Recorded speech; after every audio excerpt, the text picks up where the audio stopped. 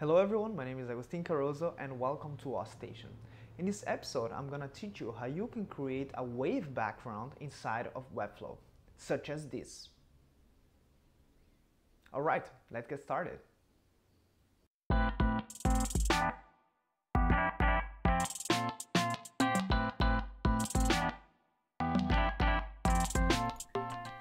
Alright, so what I want to do here inside of Webflow is to create a transition between this orange background and this white background and creating a wave here.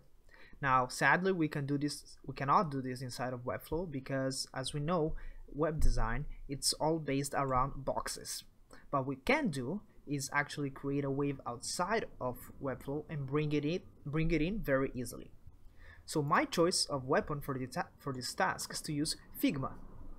You can use, of course, a myriad of other tools like Illustrator or Sketch or Adobe XD, but I prefer using Figma because it's fast and free.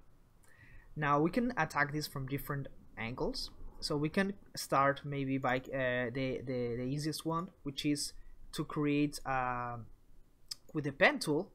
We can actually just start creating any sort of wave. This is very customizable, and it's I wouldn't say it's the fastest because in my preference here in Figma, I like to use a plugin that's called Get Waves, where I come here, Get Waves, and it allows me to create a random wave for as many waves I want. They could be upward, downward, square, triangles. It's very useful for creating something that is very distinct, right? So let's say I want one like this, and then I click create, and that's it. I can tweak it as much as I want. I can change its color, and it also has all of its nodes, so I can also modify it, so that won't be an issue. And what I did here is I already created one here and I exported it for us, so it's a little bit easier. Now, if you don't have Figma but you like to use something like this plugin actually has a website that you can use that's called getwaves.io, which serves the exact same purpose, that you can randomize and you can download it as an SVG file. Alright, back to Webflow. So here I already uploaded my wave file, and what we're gonna do now is I'm going to apply my file as a background for this section. Let's go to my wave section. Let's go to backgrounds, image and gradient, and in here I'm gonna choose my image. I'm gonna set it that I don't want it to tile. I'm gonna put it to contain.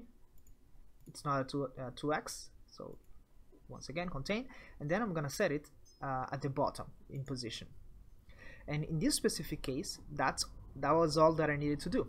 It works perfectly. Now, in other cases where perhaps your wave is a little bit more complex, you're gonna need to actually take this other section that's below and put a negative margin on it. Let's do it right here, like -1 or -2 pixels, so it goes above this, because sometimes putting this background in the bottom creates like a 1 pixel gap that's visible, like a white background, and we don't want it bleeding, right? So that's what we just put it -1. So that's it, guys. It's very easy. I prefer doing it in Figma. It's very fast.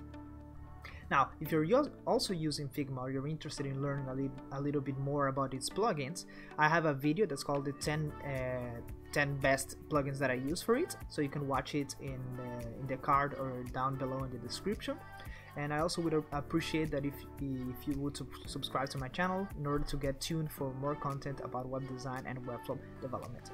Right? Hope you find value in this, and I'll see you in the next video. Bye bye.